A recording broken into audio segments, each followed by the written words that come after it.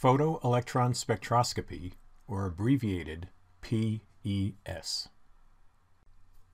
Photoelectron spectroscopy uses measurements of binding energies to understand atomic structure. And a simple picture here is we have a photon source here hitting our sample, and then electrons come out, and then they're put into this energy analyzer. And here we have a camera here to take pictures of the results. The Bohr model accurately predicts energy levels for single electron atoms, such as hydrogen, helium +1, lithium +2, etc., but not the energy levels of multi-electron atoms. PES can be used to determine the energy levels of multi-electron atoms by measuring the binding energy between each electron and its atom. It can also determine how many electrons have that binding energy. This can be used to explore the electron structure of an atom. For the purposes of AP chemistry, binding energy can be considered equivalent to ionization energy. The differences between them are beyond the scope of this course. Electrons are bound to the nucleus by the Coulomb force, which leads to the electric potential energy of the atom being given by K/QQ/R, where big Q is the positive charge on the nucleus, Q is a negative charge of an electron, R is the distance between them, and K is the Coulomb constant. Now don't worry about the equation, we're just showing it to you here. You will not need to solve quantitative problems with it. All variables on the right side of this equation are positive except for little q, the charge on the electron, which is negative. As a result, U, the potential energy of an atom, is negative. Adding an equal amount of positive energy brings the potential energy to 0 and frees the electron. It can leave. The binding energy is the positive amount of energy needed to free an electron. If the added energy exceeds the binding energy, the extra amount of that energy is found in the kinetic energy of the ejected electron. The binding energy is determined by two major factors, the energy level and the atomic number of the atom. Let's first look at the effect of the energy level. An electron closer to the nucleus in a lower orbital, that means you have a lower value of N, has a higher binding energy. The electric attraction of unlike charges is stronger as they get closer together. And hopefully you can see as this R gets smaller, the potential energy gets larger in magnitude. It takes more energy to separate unlike charges which are closer together. Now let's talk about the effect of the atomic number. The higher the atomic number of an atom, the more protons there are in its nucleus, and that means this Q here gets bigger. That increases the binding energy because electrons will feel a greater attraction to the nucleus due to the greater nuclear charge. The potential energy will become a more negative number, which indicates that the electrons are more bound to the nucleus. Here's our picture again. And we're bombarding the sample here with photons of varying energy. When the energy of one of these photons is equal to or greater than the binding energy of an electron, the electron is ejected. The number of the electrons and their kinetic energies are measured in the energy analyzer. Electrons at various energy levels in subshells require different amounts of energy to be removed. Electrons closer to the nucleus are harder to remove because of the increased nuclear attraction. Electrons farther from the nucleus are therefore easier to remove due to the decreased nuclear attraction.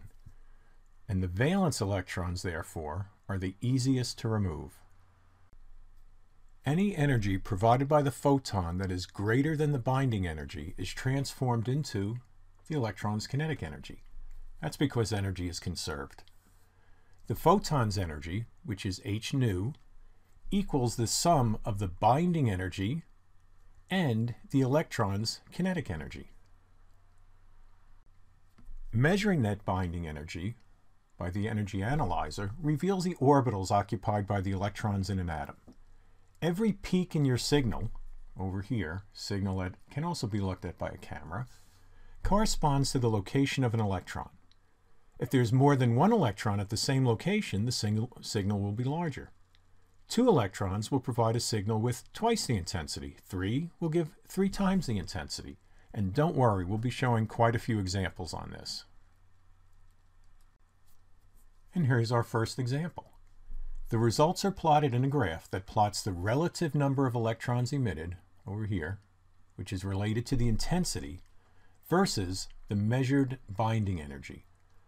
So we've got energy here and intensity there, or relative number of electrons.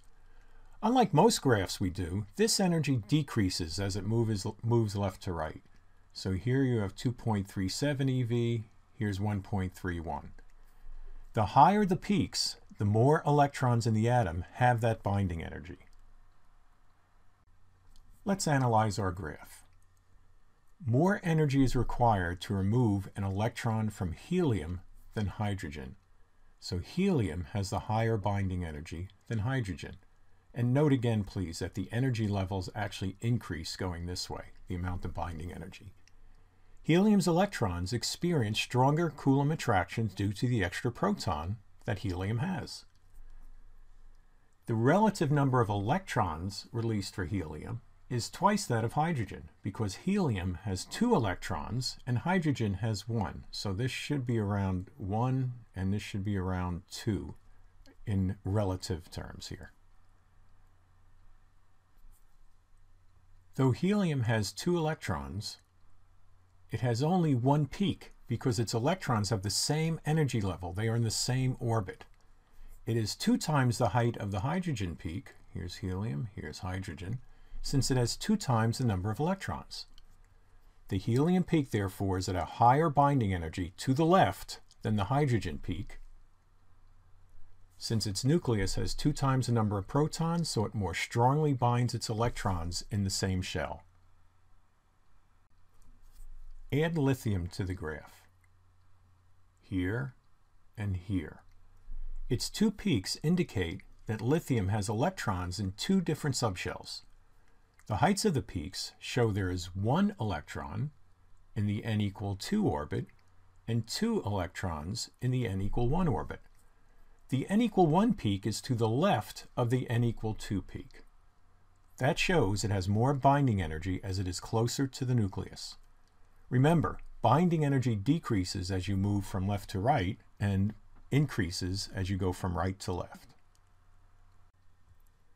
The n equal 1 peak for lithium has a higher binding energy than the n equal 1 peak for helium because lithium has 1 more proton than helium. The additional proton in the lithium nucleus results in a stronger Coulomb attraction. The lithium n equal 2 peak, its binding energy is lower than that of both helium and hydrogen because this electron is farther from the nucleus than helium's electrons and hydrogen's electron from their nucleus.